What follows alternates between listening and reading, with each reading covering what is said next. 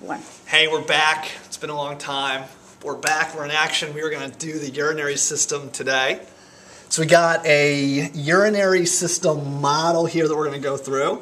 I got my purple pen to point at things. And we're going to start with a pair of kidneys.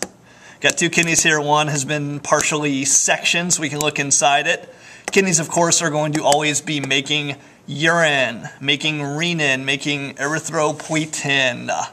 On top of the kidneys, we've got a pair of adrenal glands making adrenaline or epinephrine, making other hormones like cortisol and aldosterone, some sex hormones too. So kidneys right here are going to constantly be making urine.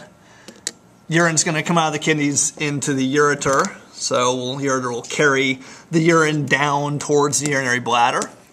Ureters are nice retroperitoneal organs. They do some peristalsis, so the pee is moving even when you're lying down or you're upside down or whatever you're doing. So I thought we'd do the urinary bladder first and come back to the kidney. That's my plan. Here is the urinary bladder. We see nice folds in it. Folds are rugae, which let it expand and get bigger. We can't really tell, but the lining in here is transitional epithelium, which can stretch as well. There is a smooth region here called the trigone, where we have the opening for the ureter, opening for another ureter, and the opening for the urethra. The trigone kind of, I like to think it funnels the urine into the urethra. What else? What else? We've got a muscular layer here. This muscular layer is made of smooth muscle, and it's called the Detrusor Muscle. Detrude means to expel or throw out, and that's what it does to the urine.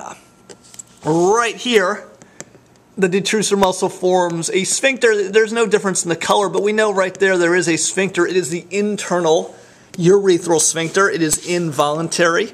It is going to open up when you pee. Now, what else? We can, of course, can tell this is a boy model, not a girl model. We have a prostate gland.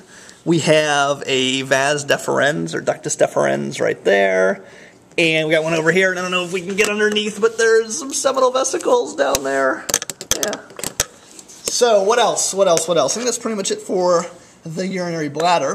If we wander back up to the kidneys, we've got the outside here. The outside that I'm touching and poking is the fibrous capsule. We see the indentation, the hilum here. We got a renal vein coming out, renal artery going in. And, all right, that's pretty much it on the outside. Let's wander over to the inside. We have some brownish things. These brownish things are the renal pyramids. Collectively, they make up the renal medulla. Outside of them, we have the renal cortex, which is where the urine is made.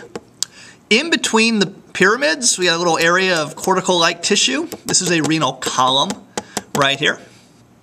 So in the renal cortex, we're making urine. The urine is constantly traveling through the renal pyramids, through big collecting ducts. And the urine drips out of the tip of a pyramid, and the tip of a pyramid is called a renal papilla. And the little space, the little tube next to the renal papilla is a minor calyx. We have a minor calyx here, another minor calyx here, minor calyx right there as well. When minor calyces join together, like right here, we get a major calyx. All the major and minor calyces are eventually going to join together right in here, and we call this big, wide region here the renal pelvis. Renal pelvis then exits the hilum and becomes the ureter. And I think that's pretty much all I want to do for this model.